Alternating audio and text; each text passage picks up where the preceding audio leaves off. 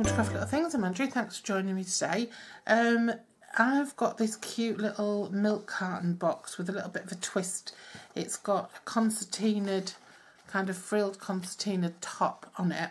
And you can make this bigger if you want to. This is kind of my prototype, but I think it looks quite cute anyway. This ribbon is tied using the tag topper punch and a little tag. And I've just used Very Vanilla and the this little pig stamp set, and I think it just looks really cute. Not many, you don't need much to make it, but it looks really pretty and it's very effective. So I'm going to show you what we need to start with is I'm using some pink cardstock, and this measures 10.5 by 9 inches. On the 10.5 side, I've scored it at 1/2 inch, 3 inches, 5.5 and 8 inches. And then I'll turn it to the side and score it at 2.5, 5, 6.5, 7, 7.5, 8, 8.5. Okay. You also need some little pieces of cardstock. I'll just give you the measurements for those. You need 4 that measure 2 3/8 square. So you need 4 little pieces. I'm using the Very Vanilla. You need a piece of pink that measures 2 3/4 by 2. A piece of Very Vanilla that measures 2 5/8 by 2 7/8. And then you need 2 pieces that measure 1 1/8 by 2 3/8. Okay. So what you want to do is just get your bone folder and burnish all of your score lines.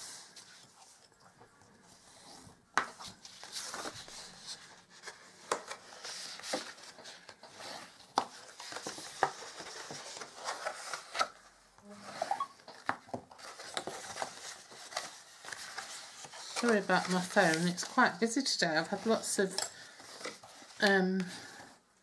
business interactions going on today, which is weird because it's Sunday. Don't normally have much happening on a Sunday. So what we're doing is with these, sorry, I forgot to tell you that. So we're putting all of our score lines are mountain folds, hill mountain folds and valley folds. And then when we get to this point where we've got the 1/2 inch score lines, we're doing a concertina. Okay, these are mountains, these are valleys.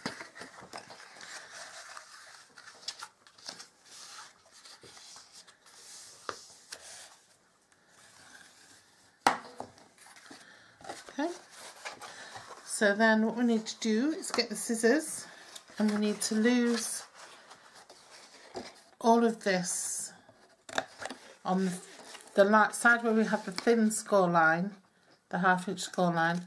We need to lose all the concertina from there. Okay. And then we need to also lose that piece as well. So that first notch down. Keep this one, and then we're going to lose this bottom one. So take that off. And then we're going to notch in this flap. This is going to be the joining flap for our box. Let's just notch that in. And then we're going to cut up each of these score lines. We're giving like 4 full width panels to the bottom.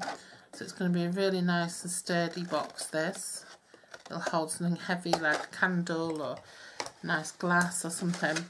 Work out which is our front. So that's going to be my front. So that means this is going to be the back. So these are going to be the sides. So I'm notching the sides just to get rid of some bulk. And snip off a little bit from the bottom. Because as long as my front and back are nice and square, I'm not bothered about the rest. Just snip that in a bit more. Okay, so I've just snipped off a random amount there. Now obviously this is going to go together.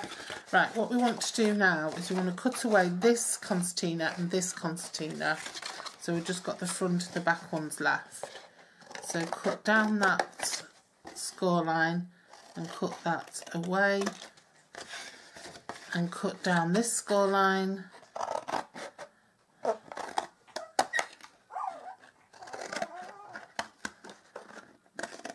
Put that away. Push that back to help you get through. You can save them, they're handy to use for little gussets on a little bag or a little wallet or something.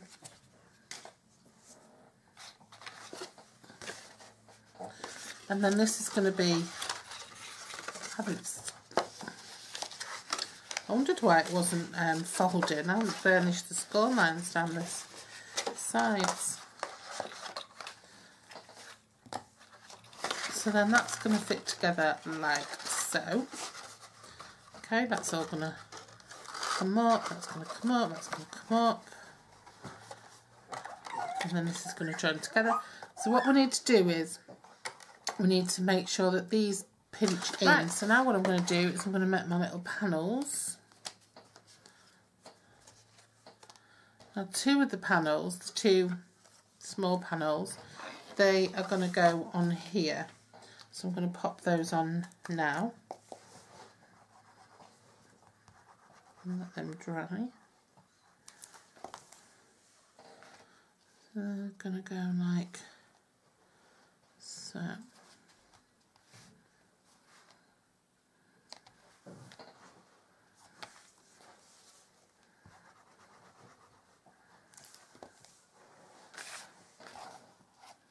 And one on this side.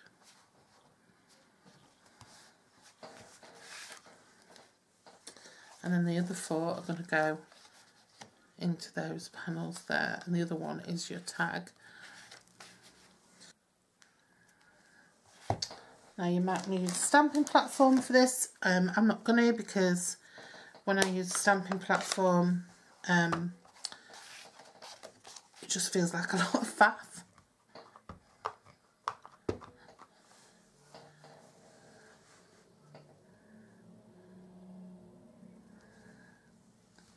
Try and get them as central as you can. Don't worry if you get a little bit of a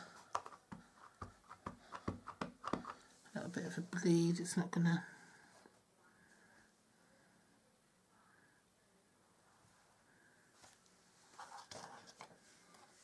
You can always go around the back. You can always turn it over and do it again.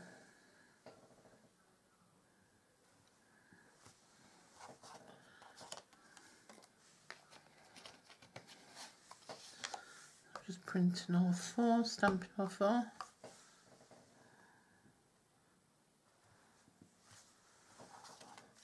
I'm just going to repeat that one because it was a bit.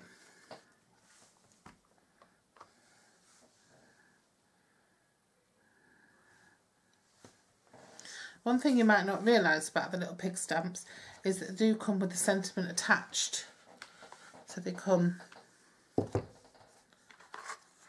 with those sentiments attached to them. Obviously not these ones. So she did, loves you, says thanks. I'm just going to stamp out this little cloud. I should have done this earlier, but I forgot. So I'm just going to stamp this onto the, just onto the,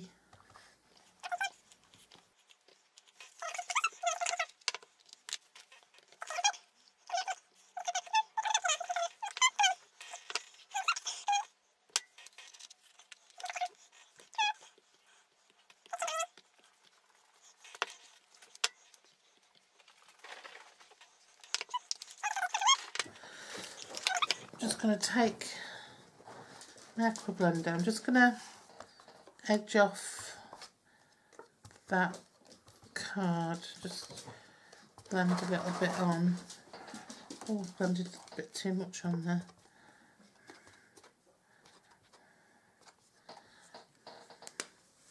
I'm just going to take my aqua painter, I'm just going to paint a little bit of the clouds in.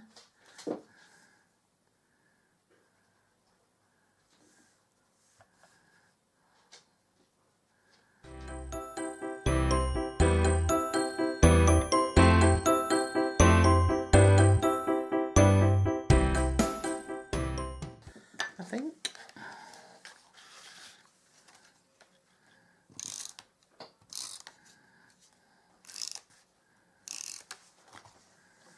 Just to make life a bit quicker and easier.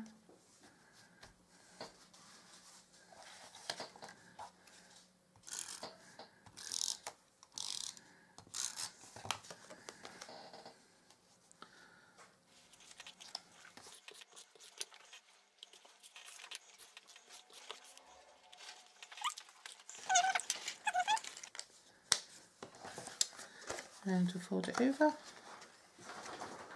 attach that together.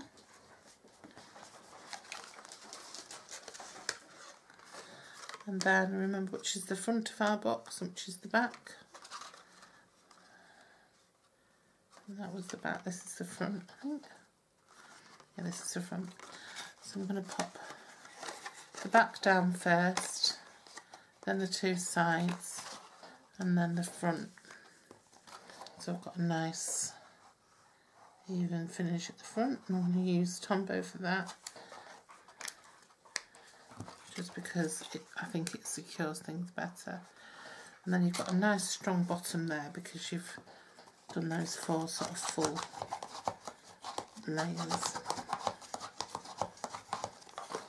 I'm just going to press things onto the sides as well while I'm at it.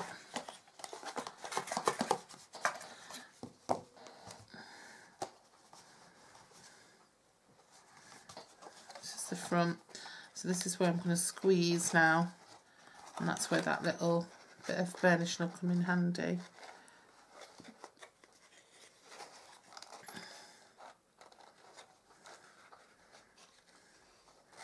And then these now you'll probably find that they have to be refolded to make sense of it again, if you like. In this first section here, you just want to pop in a couple of holes, and you can use whatever you want to make those holes. I'm going to be using my crocodile, and they have to go in to that first section and about the same distance. I'm putting mine in about ½ an inch from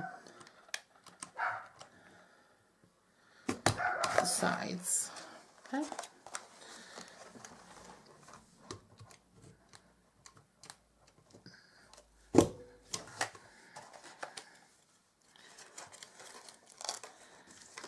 I'm using this lovely pink stitch ribbon. You can pop it through both sides. So I'm going to put it through there and through there.